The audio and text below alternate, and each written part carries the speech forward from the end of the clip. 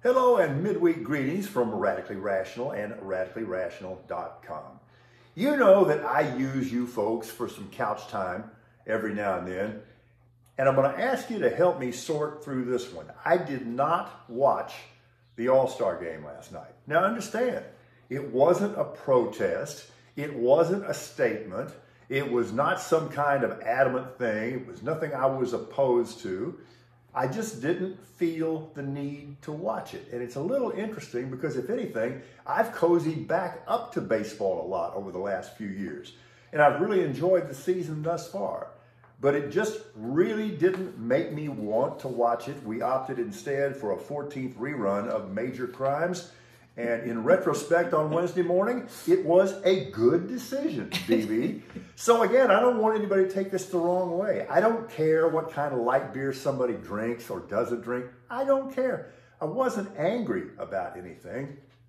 I just didn't need to see it. And that made me a little sad because the All-Star game was a really big deal to me when I was a kid. In fact, I'm so old that I remember when Major League Baseball played two All-Star games every summer. I have watched a lot of baseball, and I've found to my surprise that I think the pitch clock is working really well. But it should come as no surprise that the Major League Baseball Players Association wants to, quote, tweak and expand the pitch clock for the postseason. Of course they do. It makes no sense whatsoever. Baseball has never been in any way confined by any sense of foolish consistency. I'm okay with the two new rules in the NBA, however. One awards coaches a second in-game challenge if their first one is successful. The other punishes flopping by awarding the flopped upon team a free throw. And yes, I just call them the flopped upon team. Hubie Brown would be proud of me. Okay, this is going to get crazy at Northwestern if it hasn't already. So Northwestern says they fired Pat Fitzgerald for cause because he either was aware of the hazing thing or should have been aware of the hazing thing. Okay, but Patty got himself a pretty good lawyer, and he points out that, number one, there may be a basic violation of Fitzgerald's contract here, and also he points out that there was a verbal agreement earlier that the only punishment that Fitzgerald was going to get was a 2-week unpaid suspension, and in Illinois, those oral contracts are binding. There's a lot at stake here because Fitzgerald still has $40 million remaining on his contract. Northwestern will maintain they don't owe him a cent. They will lose that one. Pat is going to get paid. Hazing's really stupid, and so is speeding. You've been keeping track of this? Georgia Bulldog football players have rung up 11, count them 11, traffic moving violations since that horrific double fatality drag racing crash back in mid-January. And this is where I just had to shake my head. So Georgia coach Kirby Smart says part of the problem is that the new NIL opportunities have given the players access to faster cars. I don't even know how to react. Okay, so I opened this sports mention, this little sports corner, with a nostalgic reference. I'm going to close it with another one. I have no idea why I did this Monday, but I wanted to. All of a sudden, I just wanted to Google Meredith to Hayes video. Oh man, it was so great. I really recommend you do the same thing. The clip that I found was about 14 minutes long, and it was unbelievable. And one, it just took me back to a time when I just loved it so much.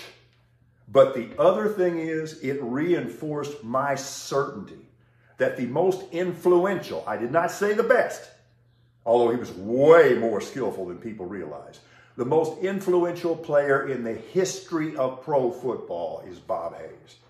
Bob Hayes transformed the sport completely. Yeah, more influential than Jim Brown, more influential than Tom Brady, more influential than anybody.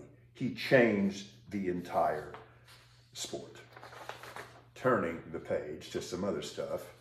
Here's a guy that has one and only one move, delay and deflect, There is no justification for delaying Trump's trial. In fact, that's a disservice to voters who deserve clarity on that question.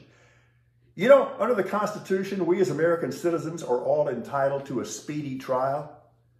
It's very telling that he doesn't want one. And you do realize this will hardly be the only Trump trial, correct? Because Jumpin' Jack and Fonnie are just getting warmed up. Rhetorical question. Who's dumber than Tommy Tuberville? That's a tough one, but the answer may be Jim Jordan. So what a pleasure it's going to be today to watch Jordan grandstand and bloviate at that Judiciary Committee hearing.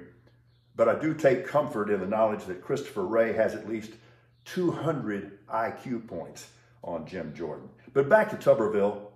Here's a guy that had to be begged and then obviously politically threatened to condemn white nationalism. He didn't want to do it. He didn't want to condemn white nationalism. So my question is, how did a brain that small ever absorb the basic concepts of, say, cover three? That's amazing. And yet our system is so broken right now that he is currently the most powerful senator in the chamber, one who has not only the ability and the power, but the desire to weaken our national security. And this from the party of national security.